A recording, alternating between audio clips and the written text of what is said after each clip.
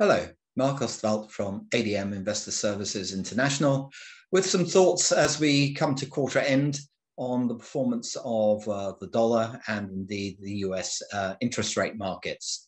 I start off this week with a look at global FX rates performance versus the dollar. It's an interesting set of bedfellows at the bottom of the chart. You've got the bad boys of Brazilian real, the Turkish lira, a very poor performance from the Polish zloty, along with the yen and the Swiss franc, as we basically decided that we don't need them as safe havens, or rather the dollar replaced them as safe havens. At the top of the chart, obviously, we've got those countries where yield differentials aren't actually widening with the US, and that's why we see the strength there in the Canadian dollar, British pound, and indeed the Norwegian krona.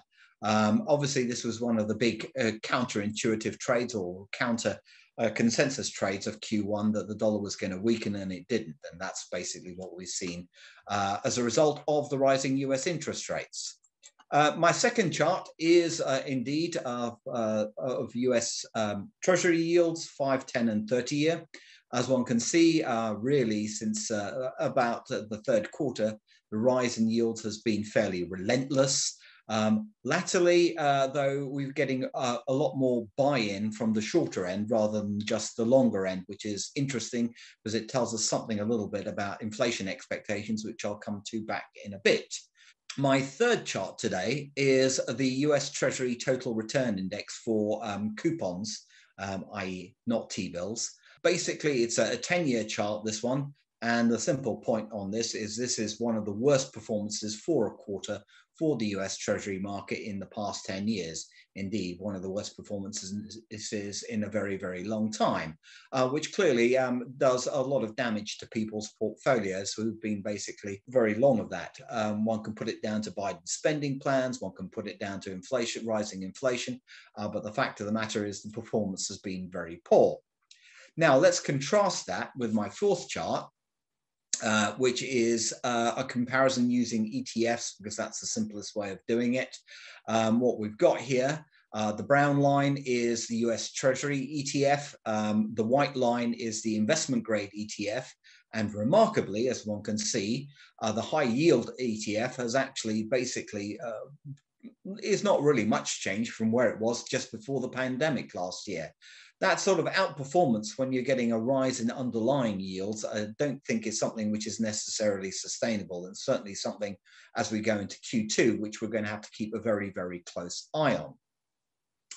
My final two charts are really to make a point about what's been happening latterly, particularly during March. The first one is the US 2 versus 5-year spread. And I think the simple point here is that while we kept in a fairly stable range through much of 2020, we've seen a very, very sharp rise now. And we basically are we're seeing some unsticking, I suppose, of the bottom end of the curve from the Fed's mantra. Eminently, the Fed's basically only promising rates to be steady for 2 to 3 years as opposed to 5 years. So it's not surprising to see that pressure emerging there. But it is something which we're going to have to watch very, very closely because there is quite a lot of medium-term financing.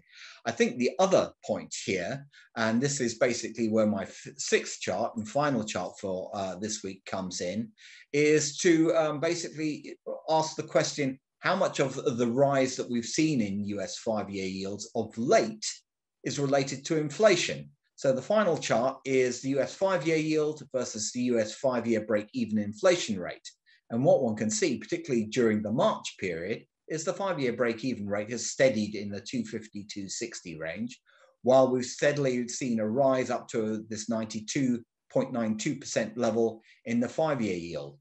And that, to me, actually smacks far more of the ending of the SLR exemption, the supplementary leverage ratio exemption, and suggesting that we're not going to get quite as good sponsorship from the big banks of the US Treasury markets, which will probably see some bid-offer spreads widen out and create some additional pressures there. And those are the thoughts for this week.